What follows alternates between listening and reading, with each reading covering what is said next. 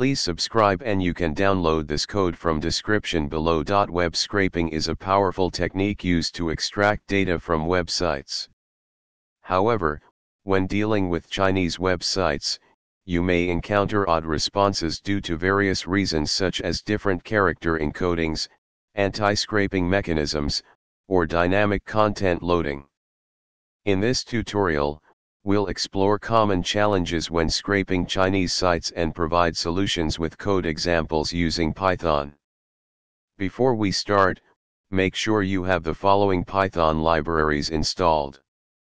Chinese websites may have unique structures, character encodings, example GBK, UTF-8, or employ anti-scraping techniques.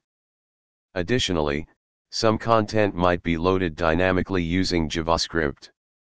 Let's address these challenges step by step. When scraping Chinese sites, it's crucial to handle different character encodings correctly. Use the requests library to fetch the web page and set the encoding explicitly. For example, some websites implement anti-scraping measures to prevent automated access. To overcome this, you can set custom headers in your request to mimic a real user's request. For instance, if the website loads content dynamically using JavaScript, traditional scraping methods may not capture all the data.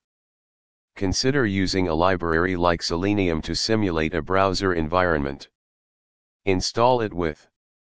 Here's a basic example.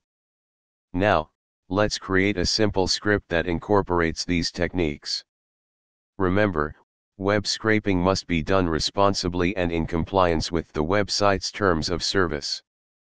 Additionally, be aware of legal and ethical considerations when scraping data from websites.